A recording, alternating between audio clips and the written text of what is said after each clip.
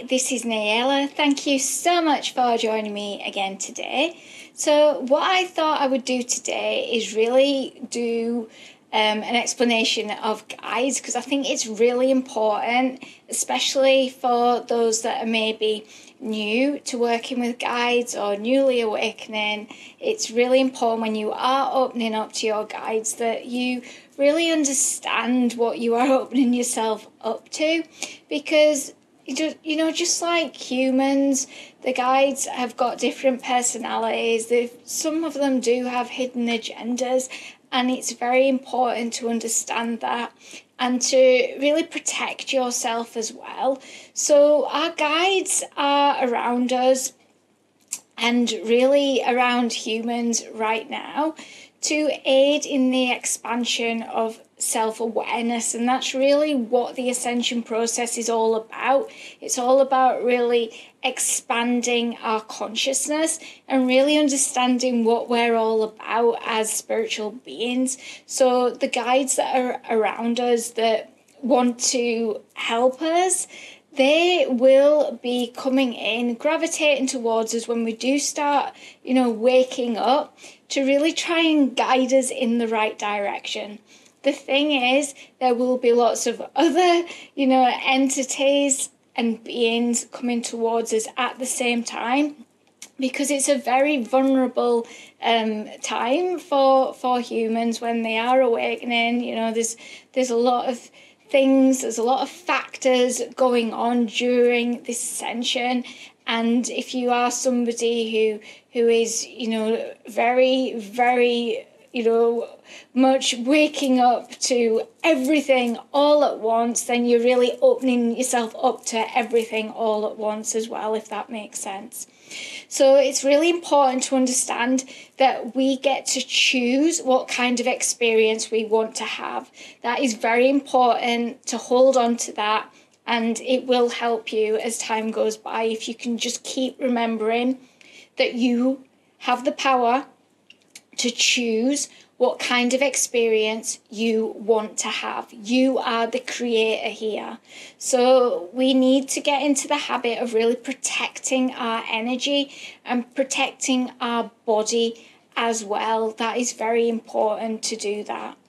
When we are newly awakening, we really are opening ourselves up to the possibility of being manipulated or used to the gain of another entity. And also, if we are maybe not looking after ourselves so much, or maybe in a habit of leaving our body, then another entity can very much either, use our energy, manipulate our energy, or actually take control of our vessel, of our body as well. That is something that can happen. So it's very important we claim and we own our vessel, we own our space, so to speak, we own our body, we own our energy, and we claim it as our own. If we are not doing that, then we are really leaving ourselves wide open to a lot of things happening in our space, in our energy space. So these certain entities that do want to manipulate us, what they will do is they will keep us in a lower level energy and then really feed off that energy. And it also, like I said, leaves us susceptible to being manipulated as well. So the higher our energy, the higher our vibration, the more we can connect with source energy and really fill ourselves up with source energy, the more we are protecting ourselves from that kind of thing happening. It's really important to stay connected and full of source energy as much as you possibly can, because the lower level entities that will try and manipulate or feed off our energy, they can't handle that higher vibration. So the higher vibration you are in, the more you are really protecting yourself from that happening. It's important to listen to your body as well. The body will really guide you if there is anything around you that is going to be harmful to you. The body is on alert there and really indicating to you that you maybe need to go in a certain direction or do something to be protecting yourself. So please start connecting to your body, start listening to your body, because it's really important you do that. A benevolent guide does not control you. They will not want to control you. They will explain, but they don't force. So if they are saying something's for your best interest, they will explain why they feel it is in your best interest, or they will show you things to explain to you that it would be beneficial for you, but they will not literally drag you towards something for you to do it. That is your choice to make. And a benevolent guide will always make that very clear, that the end decision is always yours. So they may have an idea for you, or, really, because they know you on a soul level, really try and guide you to go in a certain direction, knowing that, that's going to really work for you. But they won't tell you, you have to do this. They will not do that. The guides are very much teachers, and I know definitely my own guides, they will leave breadcrumbs in a way, sort of things for me to follow, rather than giving me the answers. They want me to learn through this journey. They don't want to give me the answers. They will guide you to your highest potential, and they will guide you and lead you to your best self. We do get to say no always. Any guide that is forcing something on you, any guide that is putting you in harm's way, any guide that is pushing you to do something that will either hurt yourself or hurt another is not a true guide. They are entities that are feeding off you. So it's very important to really distinguish the difference. A benevolent guide will be there to help you and to support you, just as humans are the same. You want a group of people around you, a network of people around you that are going to support you and be there for you and know that they've got your back. And it is exactly the same with these guides as well. Now, it's also important to understand that, like we said before, that you get to say no. You get to decide who you work with, and if there's anything coming towards you that you've got not a nice feeling about, for whatever reason, then you have got the right to say, I do not consent to you being in my space. I do not consent to you being around me. I'm saying no. And if they don't go, then what I found definitely works for me is just to blast that space with white light. Just imagine it either coming out of your heart, or fill yourself up with source energy and then push that energy out and make sure it fills all the corners, and just make it very clear. And even say it if you have to, just say, this is my space. This is, where I live, or this is where I sleep, or wherever it is. I do not consent to you being here at this time, because I know there is many sort of ancestors and spirits, and even in old houses, there will be spirits, and they may be very benevolent, but if you don't want them around you, then that's entirely up to you, especially if you're trying to sleep and you've got that going on. You're entitled to your sleep. Also, what I will say about ancestors as well, it's important to understand that you may be connecting with ancestors that have still got a lot of healing to do themselves. So if they were perhaps, maybe a dodgy character before they passed, then it may be that they've still got that same signature energy coming towards you. So be very mindful of what you're letting into your energy. It's just the same on the physical as it is here working with spirit guides and interdimensional beings as well. It's exactly the same. So if you don't want a certain energy around you in the physical, then very likely you're not going to want that same energy around you, working with you energetically and on a spiritual level as well.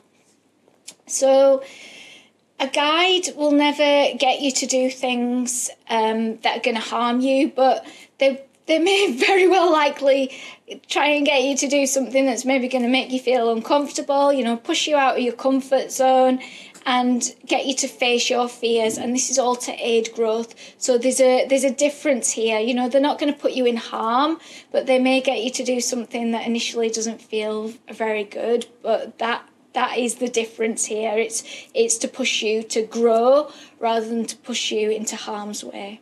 So our reality is created through our conscious and unconscious thoughts, our emotions and our intents. And it's very important to understand that we are creating our own reality. So this is again very much the same.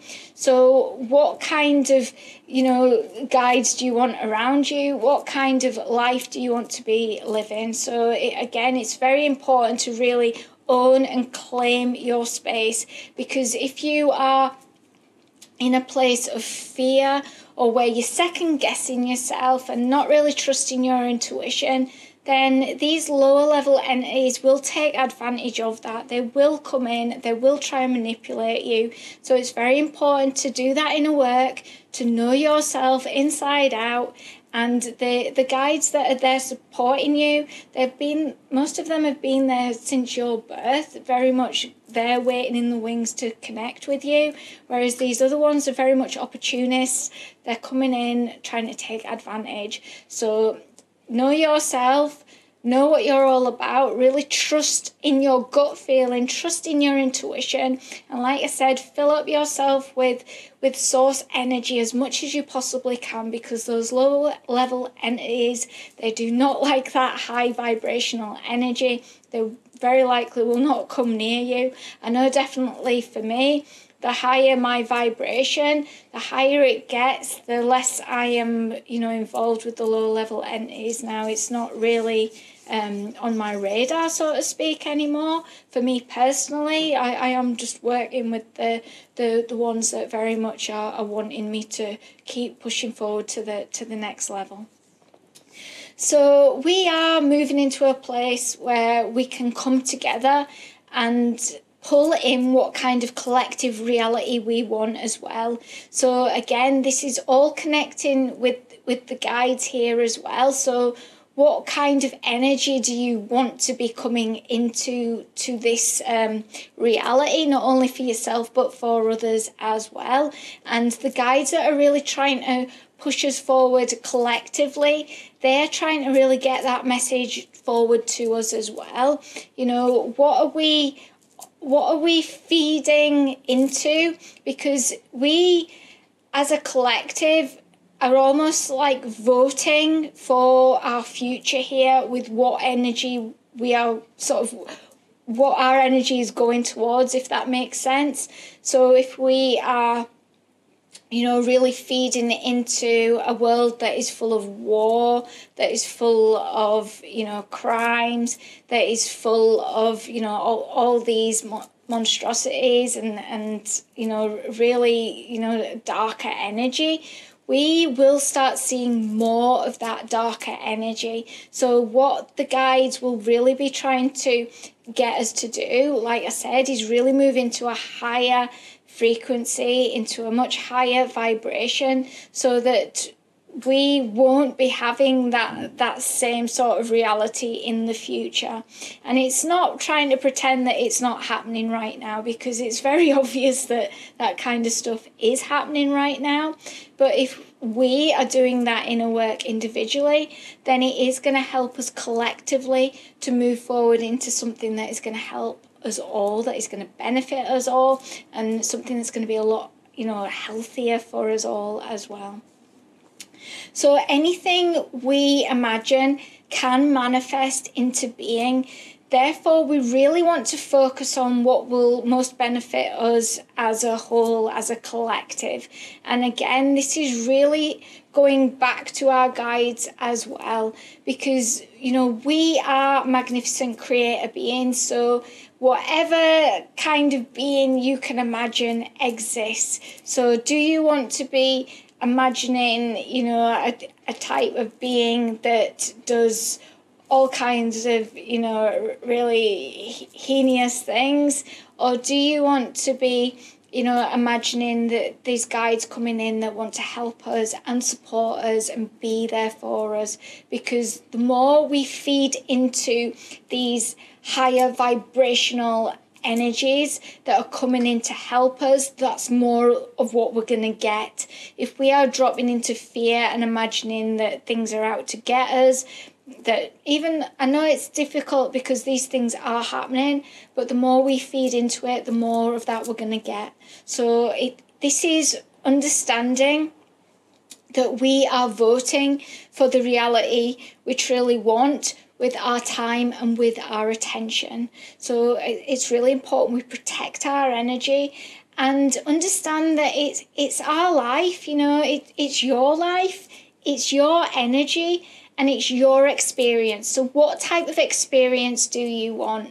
Do you want beings and guides and interdimensional beings around you that are aiding and supporting and being there for you? Or do you want things that, that are hindering progression, that are keeping you stuck and that are just using you at the end of the day? Like I said, it's exactly the same as what's happening on the physical, as what's happening on the spiritual realms as well. So what are you allowing into your reality? Because again, what you are allowing into your reality on the physical plane will very much be an indication of what's going on the spiritual levels as well. So setting intentions is so important with this, and I've just been, guided to share with you what I say before doing readings and energy work, so I'm just going to get that right now.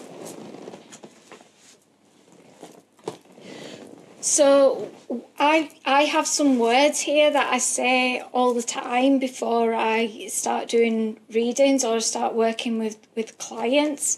So I always shield myself, I always shield my energy, and I use different colour bubbles around me, but I generally seem to be using a lot right now a golden light bubble. So I will actually say I shield myself within my golden light bubble. I will only let in the highest of pure raw love consciousness. I deflect all negative energy, and so it is, so it was, and so it shall always be. And I'll say that every time I do a reading or work with somebody as a client. And then I say another thing as well. So they're asking me to share that with you too. So I will say, I am an open and clear channel for the Divine Spirit. I ask Source, my guides, my angels, the Divine Spirit, dragons, unicorns, fairies, all from the highest of pure, raw love consciousness, in life, in love, in righteousness, to please guide me, support and protect me, to see through my eyes, to hear through my ears, to speak through my voice, to love through my heart, to heal through my presence, and to keep my ego out of the way. Please, with permission, allow the answers to come through. And then if I'm using cards, I'll say come through the cards in an intuitive way. Or if I'm just tuning in with the energy, I'll just maybe change it and swap it around. So my intention is to connect fully with the client for the highest good and the highest good of all concerned. So when you are opening yourself up to work with a new guide or maybe whatever is coming in, a new energy, it's really important to set the intention that you are only allowing in the highest of that energy. So I say the highest of raw consciousness, the highest of pure raw conscious energy. And that is really protecting yourself from those lower level entities coming in. It's really important you do that. So it's really important to feel into the energy of the guides, of that energy that is coming in towards you. And if you don't like it, you don't have to work with them, just state that you don't consent to them being in your space. Please leave, because you get to choose who you work with, and this works with your guides as well. If you feel for whatever reason that you don't like that energy, that you're not connecting with that energy, then this is your space. You're entitled to send that away if you want to do that. And you don't have to say why. It doesn't matter why. If you feel something's not quite right, then claim your space and make it very clear that you don't consent to that energy being around you. The violet flame is another really good energy to have around you to protect yourself too. So sort of imagine, get a clear image of the violet flame and imagine it all around you and filling your energy field, filling your aura and all your space, your room, your house. Maybe make a bubble of the violet flame as well, because that's another really good energy that will protect you, that will protect your space. Also, perhaps maybe think about using things such as sage or incense as well.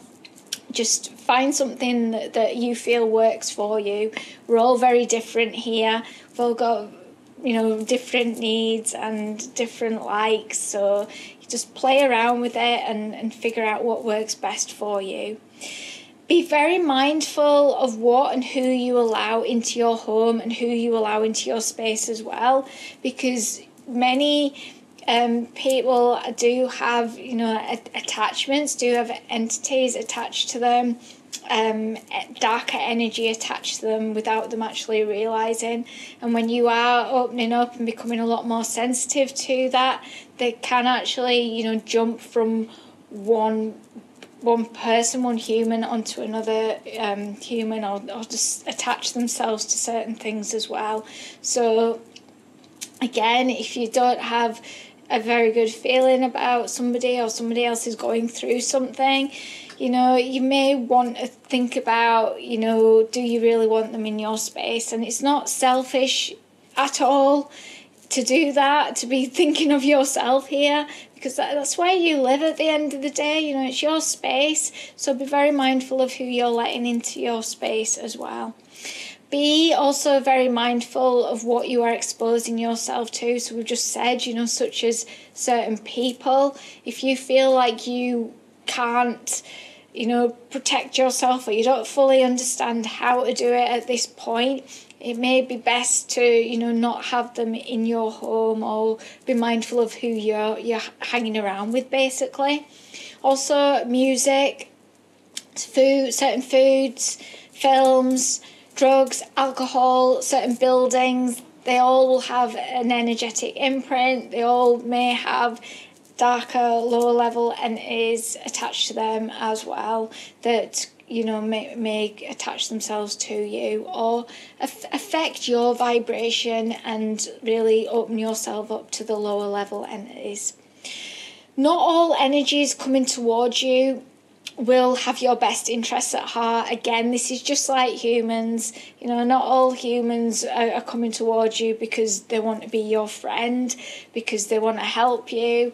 It's exactly the same with, the guides, so to speak. If they are posing as guides initially to get your attention, to get in towards you, but they don't have your best interests at heart. So be very mindful of that. Be a step ahead of them. If you are somebody who's just waking up, if you are somebody who is just starting to, open up to this part of life, to this side of life, then be a step ahead here. Protect yourself, protect your energy straight away, and shine your light so bright that only those of the purest intent will be able to stick around you. That will protect you straight away, because if they are lower level, be it humans or be it spirits or whatever it is, they will not be able to stand you shining so bright. You will repel them. So that is another way to protect yourself. Shine as bright as you possibly can, and then only those of the purest intent will be able to hang around you. So I hope that has helped you. I can't think of anything else at this moment that I feel to share with you. I probably will think of something afterwards. I hope that has helped you. If you've got any questions, then please get in touch with me or leave a comment below. I'm sending you all my love. I'm wishing you all the very, very best, and I hope to see you again very, very soon. Goodbye for now.